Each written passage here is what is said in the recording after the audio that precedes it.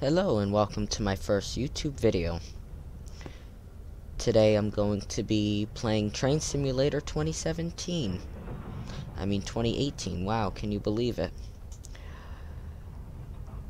Okay, so our power will be the ALP-45DP. We'll be on the North Jersey coastline for New Jersey Transit, and we're going to do the first scenario. We're going to do the Hoboken scenario. It's not too long, only 15 minutes. Pretty easy. Okay. Let's get this started. Now, this is pretty much what this channel will be about. Simulator games. Simulator games like X-Plane 10, Train Simulator 2018, Train Sim World, as well as OMSI Bus Sim 2, and Open BVE. I just heard about these today from a good friend of mine. And with the Bus Sim 2, it'll be New Jersey Transit, of course. Okay, here we are in Hoboken. Good afternoon, engineers. Starting here at Hoboken, this scenario will take you straight through to Newark Penn on the first part of a run down to Bayhead. That should be fun, and very long. Before you start off, open the doors and allow the passengers to board. Easy enough. I've had some experience in Train Simulator. I've been playing for about 6 months now. Finally decided to make videos of it. Now this will also be learning for you guys as well. So yes, that's pretty much what this channel is going to be, doing different scenarios, different lines as we progress through here, different simulators. Okay, let's wait for everybody to board. Let's come out here and check out the wonderful Hoboken Station. Very nice. Very real, too. I've been here before. I live one train ride from it, on the Pascack Valley. Okay, now, let's get started. Just pop the bell on. Forward. Alright. Let's start off in a speed restriction of only 15. How exciting.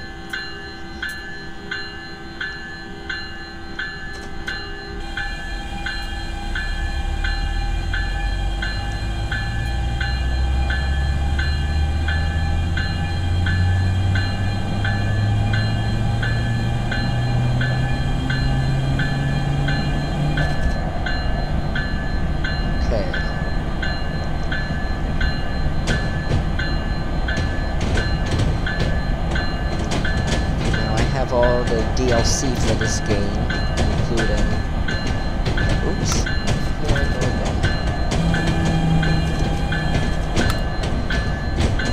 I don't know why they charge so much for going 1 mile an hour over. What are they gonna do? But anyways, this is one of the coolest games I've ever played. Driving a train virtually that you yourself ride on a weekly basis. Wow, excuse me for that.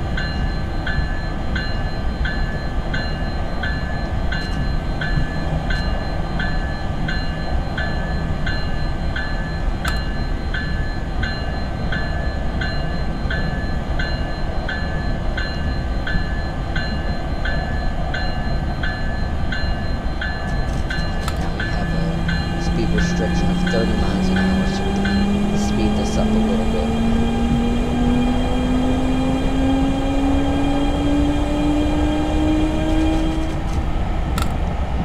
Okay, that's a little better. Now we'll be like this for about 1.5 miles while we go through these tunnels. They're about to give us a message about a little bit of a history on this tunnel.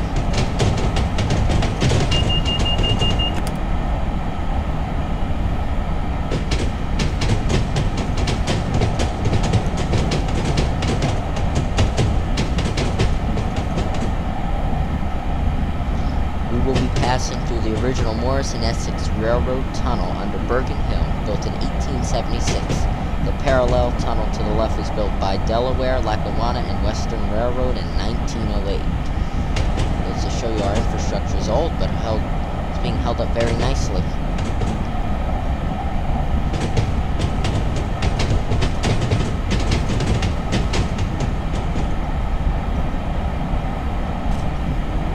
Sorry if you hear a lot of background noise. My chair isn't the best.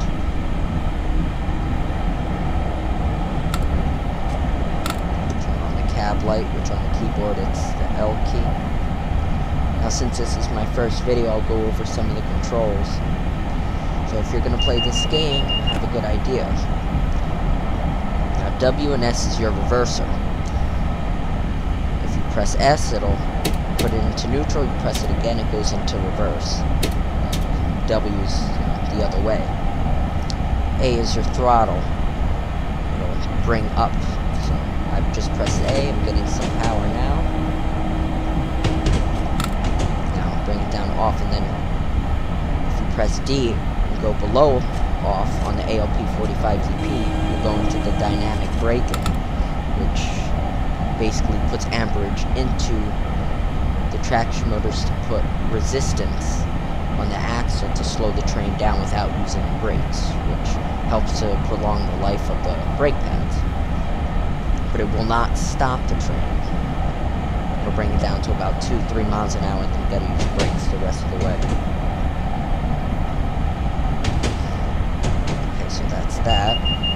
Q is the acknowledge button, which that beep beep beep that you hear is ATC. It's the safety system that New Jersey Transit has. To turn that on, to control D and F. Just as a little added bonus to the game. You have 8 seconds to press Q. After 8 seconds, it'll automatically apply the emergency brake, which you can imagine isn't good. You'll lose points on it, so you gotta be very vigilant in this game. Okay, so the auto brakes are the colon and apostrophe buttons right next to enter. That's the auto brake. If I press the one closest to enter, which is the apostrophe, it put the brakes on. The one next to the apostrophe is the release. I don't know the term for it, I always forget. We have slash that's next to shift, that is the handbrake. Is there. Y is the mode change from electric to diesel. P is the pantograph. I'll show you what it is. It's this right here that brings the electricity from the overhead lines down into the locomotive here. It's pretty much basic. Space is the best part. It's the horn. Who doesn't love that horn? B is the bell.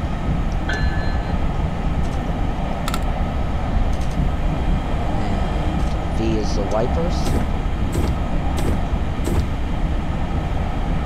Now what X does. I don't want to do that right now. I don't want to mess this up. But I know Shift Z is frame rates, which I'm doing pretty well. I have 25 frames. And again, excuse the background noise if there is any. My chair isn't the best. Every time I move it makes a noise. Alrighty. Now that we're at 60 miles an hour, the speed limit is 60. I'll speed up to 60 miles an hour as we head towards the Kearney Yard.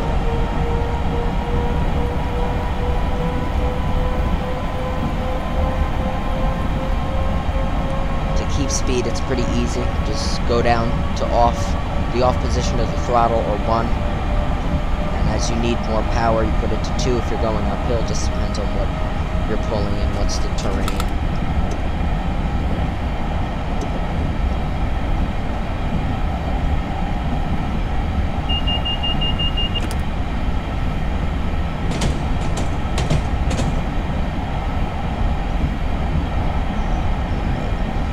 CSX South Kearney Yard is on the left, and we will shortly be apply the brakes, heading on to the waterfront connection. This track was opened in 1991 to allow trains to pass from the original Pennsylvania Railroad to the Delaware, Lackawanna, and Western Railroad lines from Hoboken.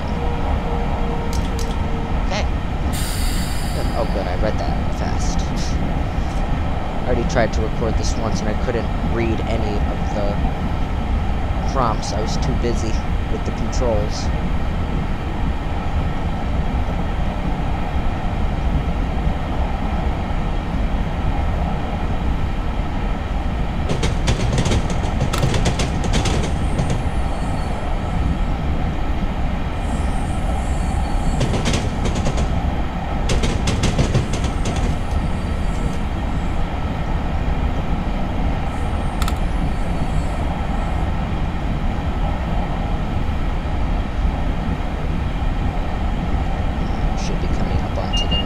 Corridor very shortly. Now we have the go-ahead to speed up to 60 miles an hour again.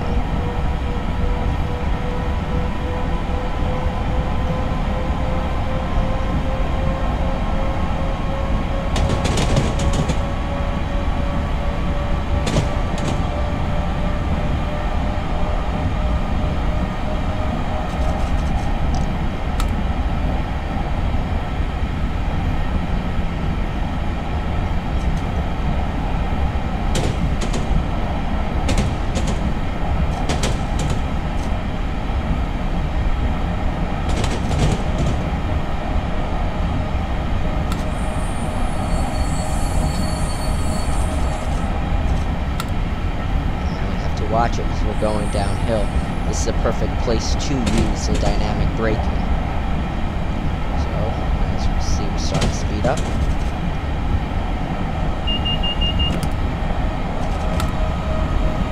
Dynamic braking. No air pressure is being built up, as you can see on the right-hand side. The brake pipe pressure is at 0.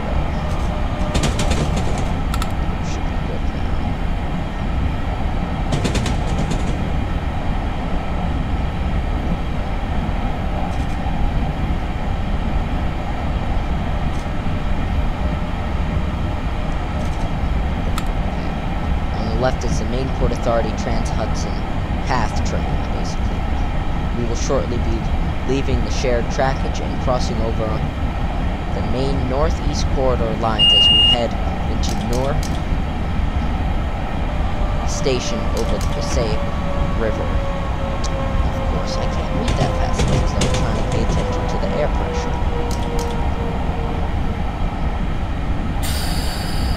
It's not easy being a train driver.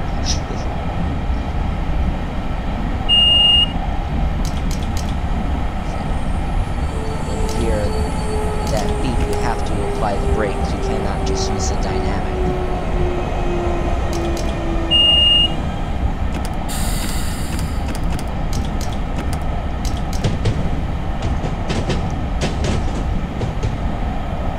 Alright, we are now approaching Newark Penn Station, and that also means we are approaching the end of this video. Just want to say, let me know what you think. More videos will be rolling out within the next few days. More scenarios, and possibly by next week we may be exploring Train Sim World. We'll see how that goes. I'll see how I'm going to split the videos up, because they may be an hour long, easy. May even do a little bit of a time lapse so it's not so painful for you guys.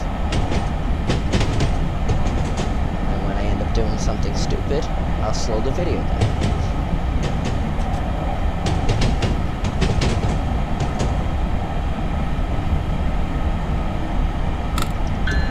Let's put the bell on. As we move to Newark Penn Station.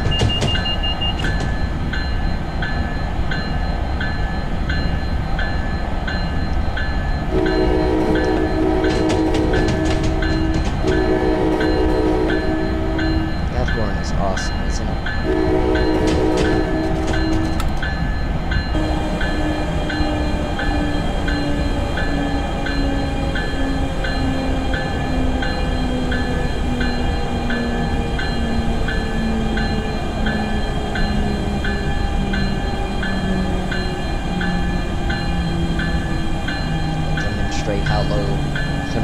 go with the dynamic braking. Now watch, as we approach 5 miles an hour, you'll hear the traction motor stop making that noise.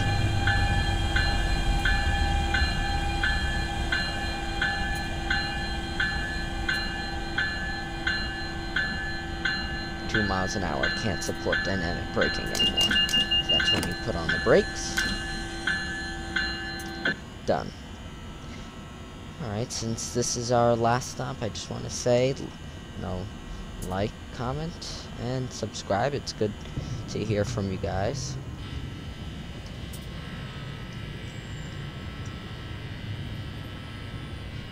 And if any of you have any railroad rules that I might have broken, just let me know.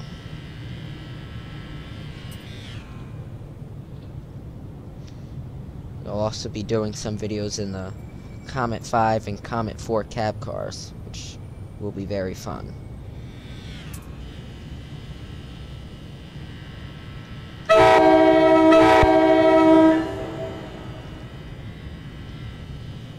Let's go check out Newark while we're waiting. Oops.